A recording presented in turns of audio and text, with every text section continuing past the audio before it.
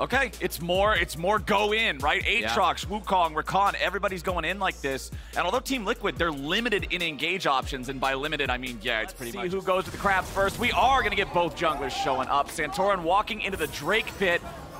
Likely to have to flash out of this one. Stands and fights. CoreJJ coming in to try to save him. The flash follow. Santorin stuck around too long. Greed is a deadly sin for Team Liquid. CoreJJ flashing back into the pit, trying to get away. Takui's coming up from the other side. Gotta Can we land get a chain? Can we stop him? He's got the chain. Got him. CoreJJ thrown up into the air, and the money goes to KazaLoLLCShighlights. Oh, that is huge for FlyQuest. They get first blood on a Johnson and the double buffs onto the Twitch here. Philip getting really low, and his wave is quite awkward. He's got to pay respect. If you get hit by another barrel, flash auto Q, and you're dead with the passive.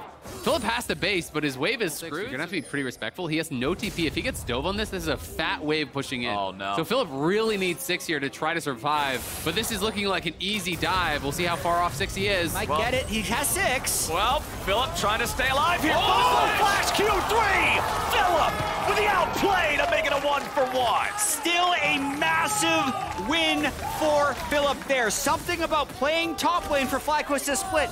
You're not going to get that much help, so he needs to be able to clutch out in fights like that. Johnson immediately popped by Han Sama. Team Liquid getting a kill here in the bottom lane, but KazaLoLLCShighlights shows up, and he's ready to go in for the Team Liquid AD carry. One more hit with the stick and point and click. On the other side, Teal are able to get this 2v2 kill. Yeah, and this was huge for Han Sama. XP, really well played here. Gets all the autos, kites it out well, lands the in. Whippo now. Whippo eating those oranges just in time to avoid some more serious threat of death. As Takui loses his clone here in mid lane. Bjergsen still doing just fine. Gets the claw onto Afromu there, so gonna get a little bit of extra soul shard power out of that. We still haven't had any single Drake take just yet, despite the fact that this has been a pretty scrappy game early on. The only neutral objective is still that Herald, which is still in the inventory of Twitch. Bjergsen trying to get out. Johnson needs a little bit more. Will that poison kill him? It's still ticking. 20, 11, 1! Dead! Holy! Having that Blade of the Ruin King is just making him a menace anywhere he goes. I mean, Core has ult and flash, but he might need both. CoreJJ trying to stay alive in this one. Johnson's gonna get exhausted. Can't find the kill just yet. Han Sama looking for a little more damage. Santorin coming in from the side, and Johnson is shut down. And LeBlanc can threaten Lulu like crazy in the mid game in terms of trying to establish vision control. So I think FlyQuest should be very happy with their current state in the game. Well, they did manage to at least get value out of that Herald. I was starting to get a little bit concerned because the timer was getting dangerously close to 0. Then move into the bot side, and they're going to look to try to play for both Dragon and that turret. And it's so... But it still won't matter. They've got Prio, they've got control over the bot side river, and now they've got a 2-0 Drake. Yeah, I mean, it's all about the vision. The observers are just showing us, you look at the vision line, there's not much of anything, and now Johnson heading up towards top side. Bjergsen does have stopwatch, and he has ulti and exhaust, so this won't be an easy kill. Well, Johnson's still gonna go for it. Bjergsen buying time. There's your stasis. Johnson still got the ulti ready. Contaminate's got him ticking low. Bjergsen will live through this one. The potion and the healing on the ulti was enough. And Johnson just gets... That's a tough one. I mean, exhaust plus stopwatch are so powerful in a one fight like that. And the quick TP coming through, they have the answer. They get the... hard for him to hit. Philip going in after Bjergsen here, knows that Bjerg does not have that stopwatch anymore. There is an ulti for Bjergsen, I do believe, but finally gonna pop that one now. Philip, this is Q2, still chasing after him. Come on, somebody's gotta get this kill. Philip dashes in, there you go. Philip grabs himself a kill. Chain. Yep. Not a whole ton of damage coming out of it. KazaLoLLCShighlights is going in, and Afro moves right beside him. Immediately. Use mid-control, and it's still 50 seconds until the dragon spawns. There's quite a lot of time. Philip's actually on that top side turret. TL have both their soul laners on the bottom tier 1, trying to get talking about some the ways that the Swain can work in these fights. He's got Ghost, thanks to Summoner's Spellbook. So when they go in, used both Gangplank and Swain to kill that bottom turret because it gave them control of at least enough of the map, but it could very well be a catch like this. I think they just made a liar out of you, my friend. Han Sama face checking a brush with Philip waiting on him. Johnson flashes in trying to chase, but that was not the right choice. JJ destroyed as they catch him instead. Santora now going to be in trouble, has to flash up the wall. Afromu trying to get in with the quickness, but right back out.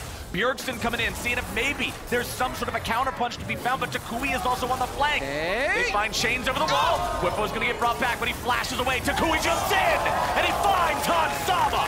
Whippo won't laugh, and Bjergsen is draining. Do that with a barrel. Yeah, you can see Philip's not careful. He's placing the barrels over the wall. Oh, he failed his chain. Oh, no! Pin away, pin away.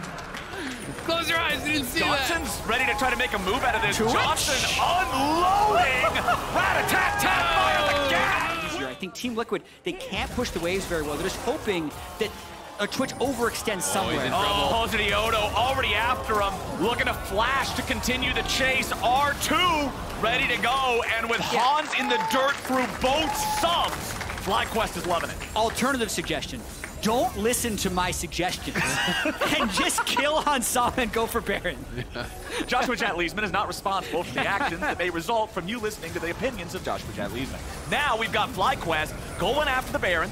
They've got it down to 4K. Team Liquid coming in, trying to stop it. Santorin looking to challenge. Johnson's going to be taken to half HP. Oh, no! Bjergsen with the shutdown, and FlyQuest will crumble. Afromu tries to find something, but Bjerg's going to make it a double. And with that play, Bjergsen breaks 2,200 kills in the LCS, and they break FlyQuest back. Just like that, FlyQuest have been playing such a good game all game long. Try to do the Baron on top of the GP ulti. Everyone comes in from TL, stacking up for that perfect fight. FlyQuest missing pillars him. He flashes away from the Trundle into the Swain ultimate. There's no escaping that. And the wheels just completely fall off. I mean, it went from a 4,000... Went from a 4,000 gold lead to nothing with your opponents having the Baron. And now, can you even actually fight for this soul? It is so rough all of a sudden.